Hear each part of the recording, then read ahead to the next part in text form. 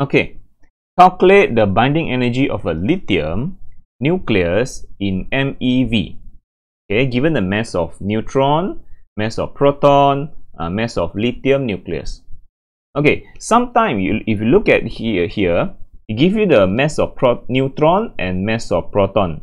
Sometimes the question do not give you the mass of neutron and mass of proton. These two values, mass of neutron and mass of proton, you can actually find in the list of constant. Yeah, list of constant. There it provide you the neutron mass, okay, and proton mass. You see that neutron mass 1.008665 U atomic mass unit, and then proton mass is 1.007277 atomic mass unit. So it's a little bit different from the value here. Okay, so if the question give you the mass of neutron and mass of proton, use the value here. Yeah, use the value given.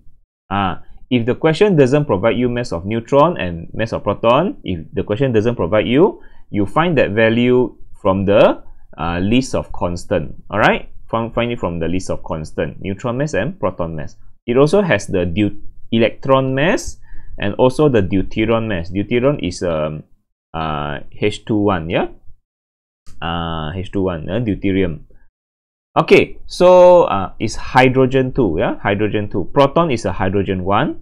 Proton is hydrogen 1. Deuterium is hydrogen 2. And then we have tritium. Tritium is hydrogen 3. Okay, they are all isotopes, yeah. Well, okay, so now how to do this question? How to find the binding energy? So okay, so here he asked for binding energy.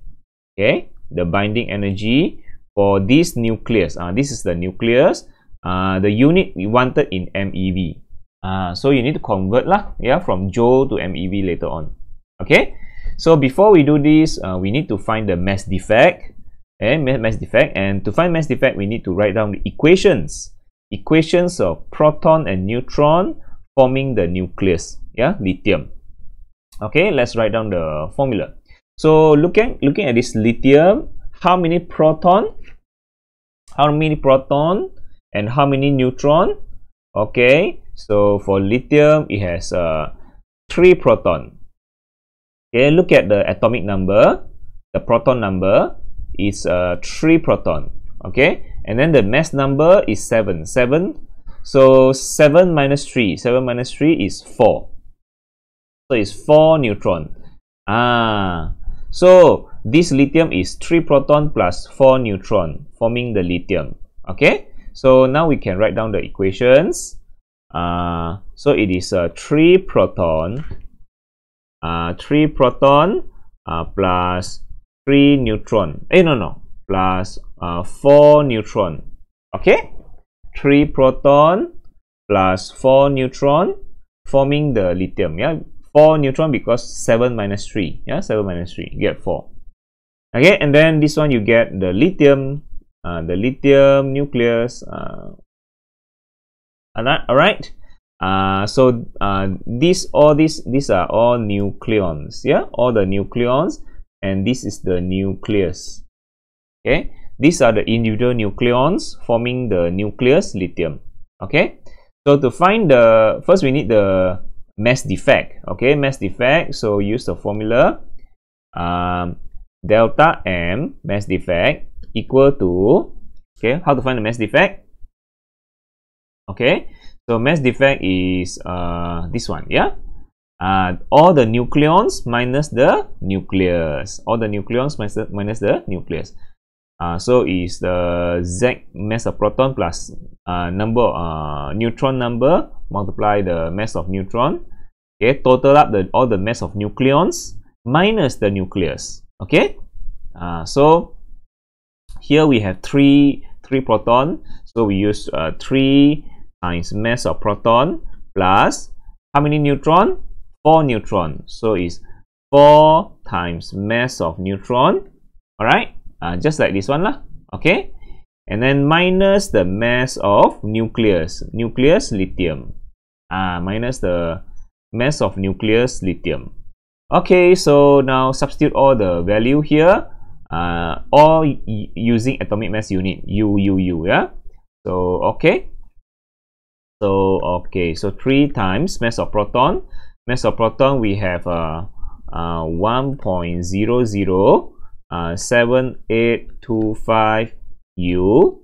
Okay, atomic mass unit, and then plus 4 mass of neutron, 1.008665 atomic mass unit. Okay, that's mass of neutron, and then minus the mass of lithium. Mass of lithium is 7.01600 U. Okay, so now we can calculate the mass defect. Okay, let's calculate. 3 times 1.007825. Okay, and then plus 4 times 1.008665. Okay, and then minus the 7.01600. Okay, so we got 0.042135 U.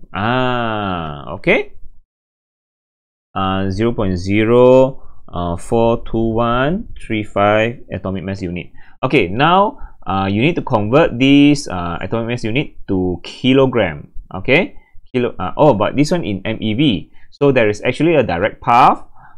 You don't need to convert to kilogram. You can directly convert atomic mass unit to MeV because we have this formula. You see that? Over here. Where is it? This one, you see? Atomic mass unit, you can directly convert to the energy. Yeah, the mass convert to energy, MeV. You convert to MeV. You just multiply 931.5. 931.5. Okay, so let's do the quick method first. Okay, let me drag this over. Okay, so I can do the quick method. Okay, just hold on a second for me. Okay, so let me do the quick method. So I can find my energy. The binding energy is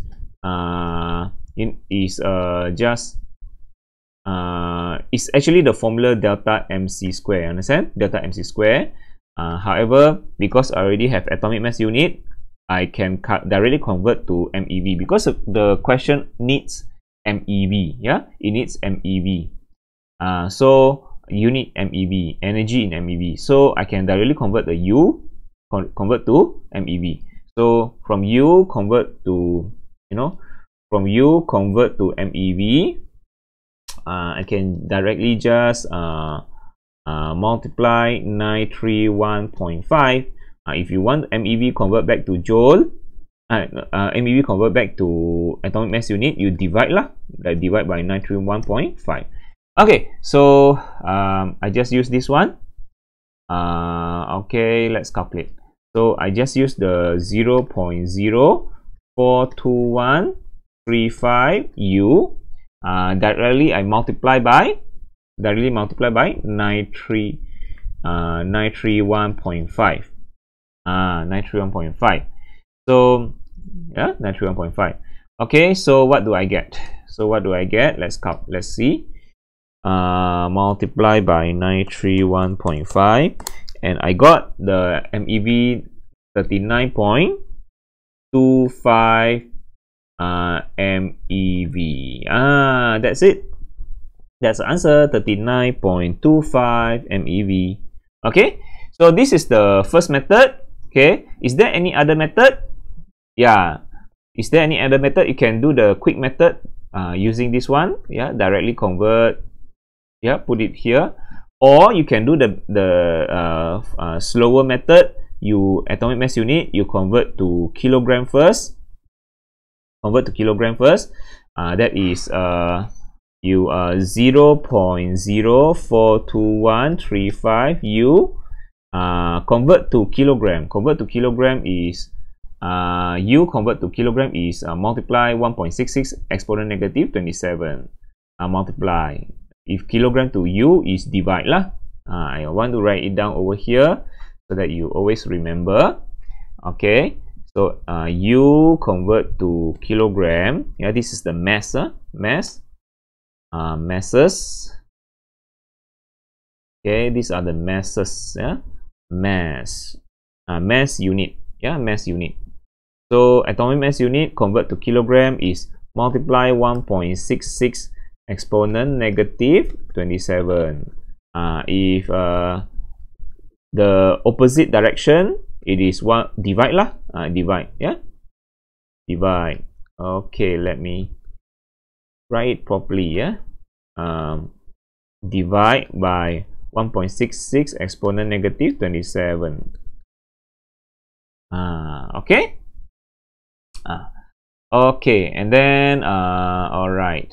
So I convert this one first. So that means atomic mass unit, I will need to convert to kilogram before I can substitute into the delta mc square. Because this one must be in kilogram, delta mc square must be in. Maybe I should write over here again. Another one. EB, yeah, delta mc square. Okay, if you want to put the value of delta m into these equations, this delta m need to be in kilogram. Because this one is the binding energy is in joule. Understand? It's in joule. So you need to put the delta m in the unit kilogram first. Yeah, you cannot substitute the unit atomic mass unit. Cannot. Yeah, the atomic mass unit, this one you cannot directly substitute here. You must convert to kilogram first. So how to convert to kilogram? You multiply by 1.66 lah. So you multiply by 1.66 exponent negative 27. Okay. So what do I get? So I got, let's calculate. Yeah, let's calculate. 0.04235 atomic mass unit multiply 1.66 exponent negative 27. So the answer is 6.99441. Yeah, exponent negative 29 kilogram. Then only here you can substitute the delta m in kilogram. 6.99441 exponent negative 29 kilogram. Understand? All must be in SI unit. All must be in SI unit only. Yeah, SI unit only when substitute. Okay, and then that's delta m in the mass defect in kilogram. The speed of light is 3 exponent 8. 3 exponent 8 can find this value in the list of constant. Okay, speed of light square. Okay, and then calculate. Yeah, 3x multiply 3 exponent 8 and then square. So you get the answer in first you get the answer in joule. Okay, you get the answer in joule. 6.294969. Yeah, 294969 exponent negative 12 joule. You get unit in joule first. Yeah, you get unit in joule first, but then you want to convert the joule into MeV. Convert the joule into MeV. We divide electron, divide mega. Remember that. Remember the energy unit. We have MeV, EV, joule. Understand? From MeV to EV is we multiply mega. EV convert to joule, we multiply electron charge. Okay, from joule we go back to electron, we divide electron charge. Electron volt go back to mega electron volt, we divide by mega. This is energy unit. Yeah, these all are energy unit. Let me. Okay, these all are energy unit. Yeah, energy unit. Energy unit. Understand? These all are energy unit. Just now is mass. Mass is between atomic mass unit and kilogram. Energy unit we have MeV, EV, and joule. So from MeV to EV, we multiply mega. From EV go to joule, we multiply electron charge. Then the other way is divide. Yeah, joule to electron volt, we divide. Electron volt to divide electron. Electron volt to mega electron volt, we divide by mega. Okay. So now I want to convert joule to MeV. Yeah, joule to MeV, we divide electron, divide mega.